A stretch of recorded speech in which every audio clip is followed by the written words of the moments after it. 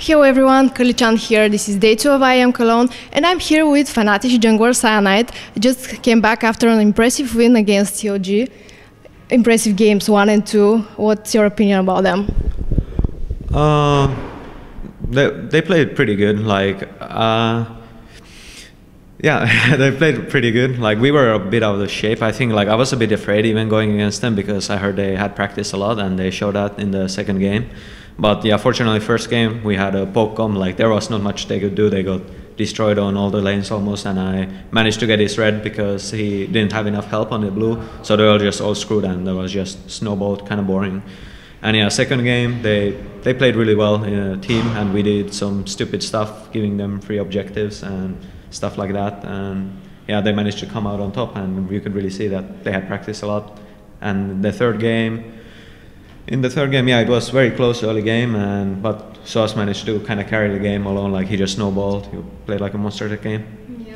Yeah. Were you additionally fired up by Doublelift's comments from yesterday? Not me really. Maybe Reckless probably a bit, but it was you get used to the trash talk a bit, and in the end it doesn't really matter. No one's gonna really remember that, and it's just gonna come back hurting you. But if you don't care about the backlash, it's fine. It's just kind of fun. And you seem to be enjoying the status of crushing NA's last hopes. Yeah, we play our best, and so far we managed to beat them every time, and we will see if that will change in the Battle of Atlantic. What's your expectations about the final against Gambit? Will you take their IEM title away from them? We will try, but they look really strong against Cloud9. I'm not sure, maybe Cloud9 was not that practiced, or if Cloud9 was really practiced, then it's just really scary. But we managed to beat them in the past, and I hope we can do it again. What do you think about the changes for the jungle that are coming now? It seems like Riot are changing the jungle every season, and do you think that finally it will be fine, or they just created more problems? Well, first of all, they need to fix the problem with double top lane, I think, which kind of renders jungle even useless. I didn't play that much on the patch, but I saw how the meta is going to that a bit, and mostly I think the new jungle items, they're a bit expensive. Wriggle is really great if you could get it early, but you pretty much have to group already when you get Wriggle, especially in team games.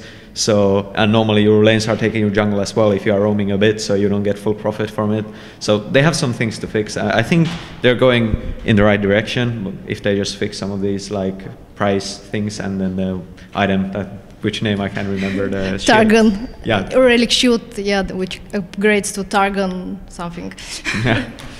Yeah. Do you think it's possible that they want to make the games in such a way that one team plays with a jungler and the other plays with 2-1-2 composition, and to break the meta a bit?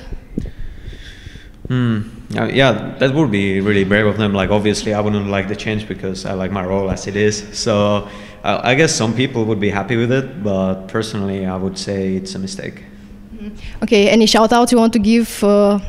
Trash talk a bit Gambit before the game, or? No, I don't really do trash talking because every time I trash talk, it just comes back to haunt me. So I haven't done it for some years now. But yeah, I just hope we can win, and shout out to all my fans, and remember to follow me on Facebook and Twitter. Okay, thank you very much. Best of luck against Gambit. Yeah, thanks.